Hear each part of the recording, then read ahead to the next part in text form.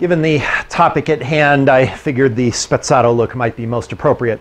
But in all seriousness, before I head off to work, I wanted to address the concerns many of you guys had brought up about the alleged discontinuation of the paid channel program by YouTube. For those of you who are not aware, and I wasn't either, I was contacted by my friend and yours, Paul Danner, a couple of weeks ago, where he had stated that YouTube is ending the paid channel program and they would be discontinuing all paid channels at the end of August, which would be this month. So about a week left in this program. I should point out that obviously one of the first things I did was try to contact YouTube content creator support to validate this, and I can tell you that I have been completely unsuccessful in getting a response, much less a validation. I have exhausted quite a bit of searches and really have no evidence other than Paul's word, which I don't doubt for a second. Paul has much more at stake at this than I do because he has basically transitioned to YouTube as a primary means of his living.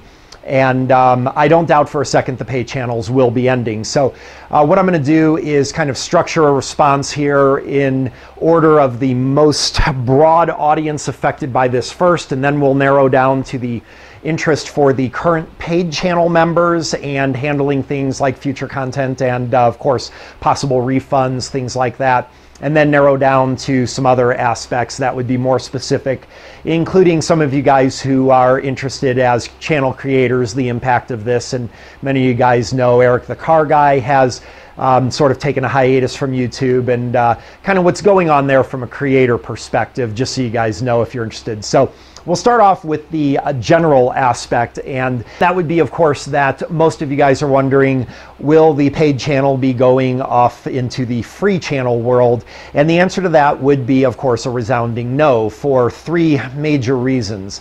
And the first reason is strictly an ethical reason.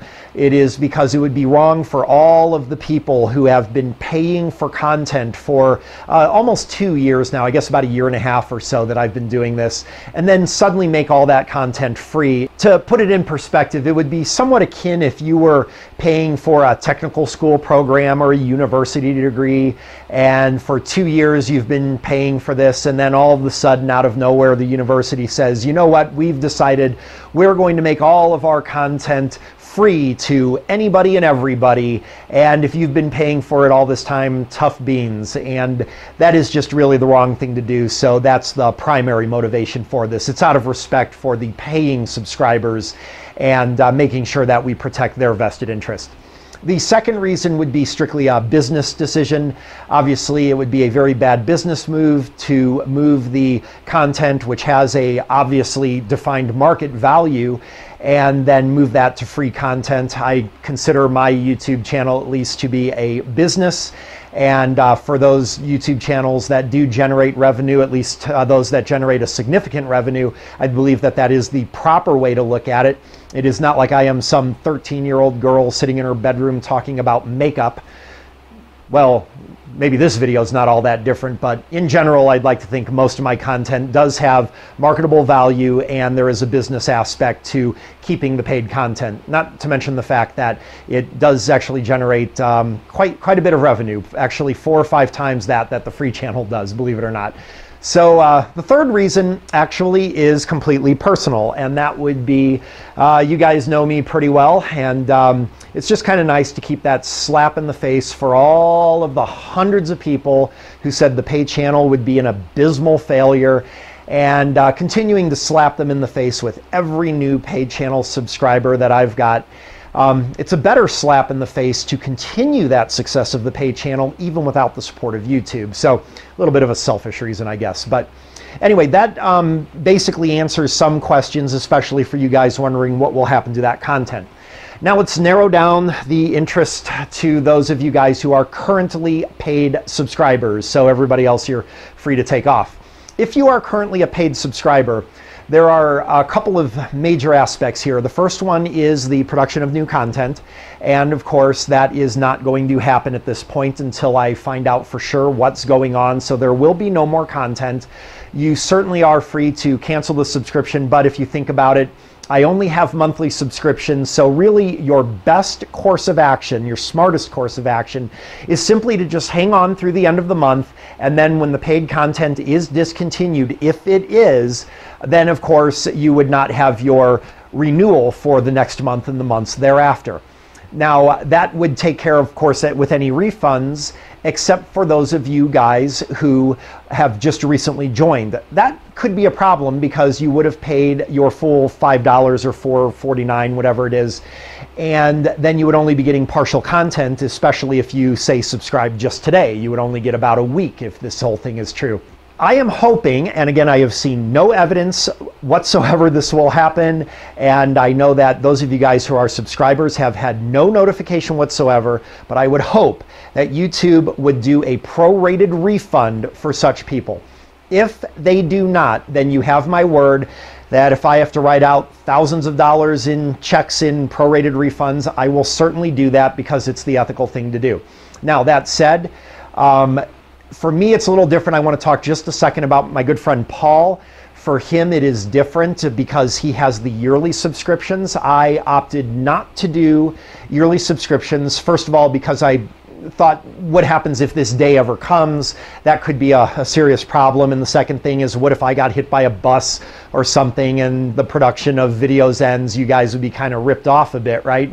Being stuck with a year. So just want to talk about my friend Paul. For him, this is a completely different situation. And I am asking you guys, out of respect for Paul, if you are members of his paid channel, the best course of action for you to do is honestly to just sit tight, not to cancel your subscriptions, not to request refunds at this point, but just sit tight and see what happens. I'm sure Paul will fight to make everything square with you guys, but it would be quite honestly a major, major catastrophe for Paul if everybody were to suddenly cancel their subscriptions. So if you want to do that for me, by all means, that's fine, and we'll work something out. But if you're a member of Paul's channel, please don't do that. Just hang tight, and I'm sure he'll make things right. So I just wanted to get that out of the way. It goes without saying that if I'm not going to be producing new content, I should address those of you guys who are in a third group, and that is those of you guys who had the intent of joining the paid channel. Oddly, for you guys, I am going to strongly recommend you not do that at this time. Your best course of action would be to wait till after August, and then we'll see what happens. And if they do indeed discontinue this, well, you wouldn't be able to join anyway. And I will work on something, I'm not quite sure what, to make the paid channel content available. So that leaves one final demographic, and that is those of you guys who I have made the paid content available to because you are in a third world country, or you're in a country, I should correct that, not necessarily a third world country, a country where the paid content was never made available. In general, that would be the third world countries. That program will continue, and as a matter of fact, that is one of my strategies, is to use that current platform and make that pay accessible to the viewers of the paid channel that are in the approved countries. So again, we'll cross that bridge when we get there. And the final closeout here is that I will be producing the free channel content still. We'll kind of see how that direction goes. As you guys know, the situation with YouTube, I'm sure you are well aware, even if you're not a content creator, has changed. And this is not nearly as remunerative as it used to be. But YouTube has definitely changed some policies where if you are approaching YouTube as either a money-making venture or a hobby that pays you, or a business as I do, or in some cases as a career, well, in any of those situations, you will find it harder to achieve those goals, especially as a career, that's for sure. And I'm not going to make this a big soapbox session about YouTube or anything, but they have definitely made some policy changes that have severely impacted the financial aspect for content creators. And it's hard to really understand, especially from the paid channel perspective, because quite honestly, the paid channel, YouTube can make a lot of money off of those. And I've got to think that there's got to be something where YouTube makes far more money off the ad revenue than they do off of taking 50% of a subscribership.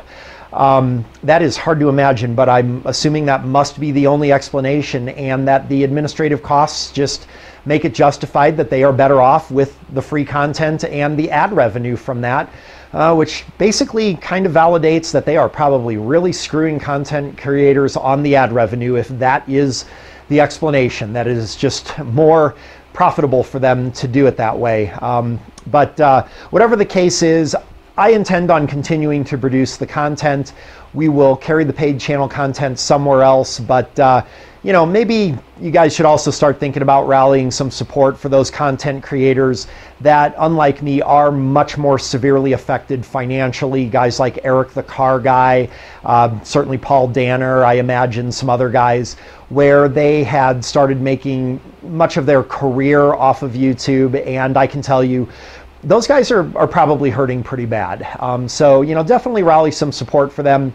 And, you know, hopefully things will get better, and we'll just kind of see how things go. But thanks very much for your guys' support, especially you guys with the paid channel. I will certainly figure something out that is fair for you guys. Don't worry about that. But we'll just kind of have to, first of all, just play a waiting game, see what happens after the end of the month. And I assure you that we will square everything away, whether I owe you guys a refund if YouTube doesn't do it. We'll figure out a new platform for us to hang out on, and we'll get it figured out. But just stick with me, and I promise we'll see this through. So thanks for your support, and we'll see you soon.